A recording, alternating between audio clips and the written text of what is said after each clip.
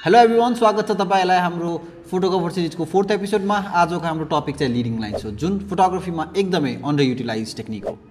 Leading lines भन्नाले हामीले हाम्रो फ्रेममा भ्युअरको अटेन्सन एउटा स्पेसिफिक पार्टमा लैजानको लागि चाहिँ लाइन्स युज गर्छौं।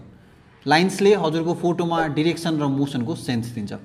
लिडिङ लाइन्सलाई हामीले डिस्कस गरेको हाम्रो तीनटा concept rule of third, symmetric र फ्रेमिङमा हजुरहरूले युज गर्न सक्नुभयो भने हजुरको कम्पोजिसन अझै स्ट्रङ हुन्छ। अब लिडिङ लाइन्समा हामीले कन्फ्युज हुने कुरा चाहिँ के हो भने लाइन्स सधैँ स्ट्रेट हुनु पर्दैन। दोस्रो, हजुरको फोटोमा लिडिङ लाइन्सले भ्युअरको अटेन्सन सब्जेक्टसम्म पुर्याउने मात्र नभएर कतिपय केसमा चाहिँ सब्जेक्टभन्दा टाढा एउटा भ्यानिसिङ पोइन्टसम्म ल्यान्छ। तेस्रो, लाइन्स जेको पनि हुनसक्छ। जस्तै फर इक्जाम्पल यो पेनलाई नै फर इक्जाम्पल 10 वटा पेनलाई मैले अरेन्ज गरेर एउटा प्याटर्न दिएँ भने त्यसले पनि लिडिङ लाइन्सको काम गर्न सक्छ। आउनुहोस् केही इक्जाम्पल हेरौँ जसले गर्दाखेरि हजुरलाई यो कन्सेप्ट बुझ्न अझै सजिलो होस्। जस्तै यो फोटोमा हेर्दै हुनुहुन्छ हजुरको लाइन्सहरूले स्ट्रेटली हाम्रो सब्जेक्टसम्म डोराएको छ।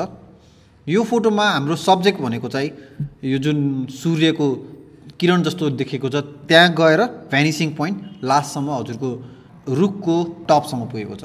यो फोटो मैले तिरिजो ताल जाँदाखेरि खिचेको थिएँ, जहाँ चाहिँ हजुरलाई यो बाटोले एउटा लिडिङ लाइन्सको काम गरिरहेको छ। इभेन्चुअली हाम्रो सब्जेक्टसम्म गइरहेको छ र त्यसपछि चाहिँ हाम्रो सब्जेक्टभन्दा टाढा गएको छ। सो बेसिकली लिडिङ लाइन्सले हाम्रो सब्जेक्टभन्दा पर पनि हामीलाई लगिरहेको छ। यो फोटोमा पनि हजुरलाई सब्जेक्ट डिटरमाइन गर्न एकदमै सजिलो हुन्छ। रुखको लाइन र बाटोको लाइनले स्ट्रेटली हाम्रो गाडीसम्म लगेको छ। यो फोटोमा पनि हजुरले देख्न सक्नुहुन्छ लाइन्सहरू कसरी युज भएको छ।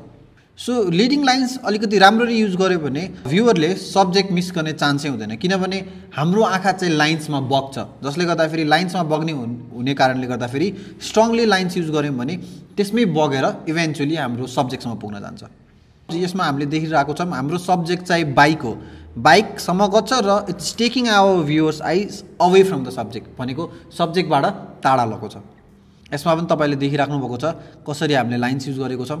यो फोटोमा पनि सिडी चाहिँ लाइन्सको रूपमा काम गरिरहेको छ र इभेन्चुअली एउटा मान्छे उभिएको ठाउँसम्म चाहिँ पुगेको छ।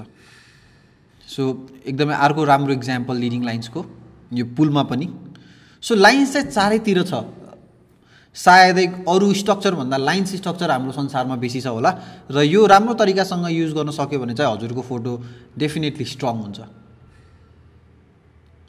सो हजुरलाई यो कन्सेप्ट अब चाहिँ यो कन्सेप्ट बुझ्न चाहिँ त्यति गाह्रो नहुन पर्ने हो, जहाँ चाहिँ हाम्रो सब्जेक्टसम्म लाइन्सले हाम्रो आँखालाई डोराएको छ।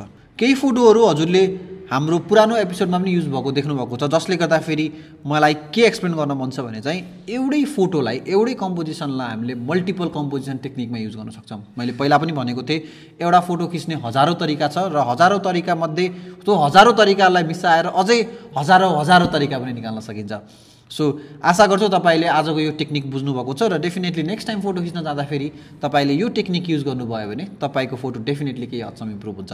यदि तपाईँलाई हामीले निकालेको कन्टेन्टहरू मन परिरहेको छ भने डेफिनेटली लाइक गर्नु होला, कमेन्ट गर्नु होला, सेयर गर्नु होला, जसले गर्दाखेरि हामीलाई भविष्यमा यस्तै कन्टेन्टहरू निकाल्नको लागि प्रोत्साहन मिलोस्। आजको लागि यति नै गरौँ। धन्यवाद।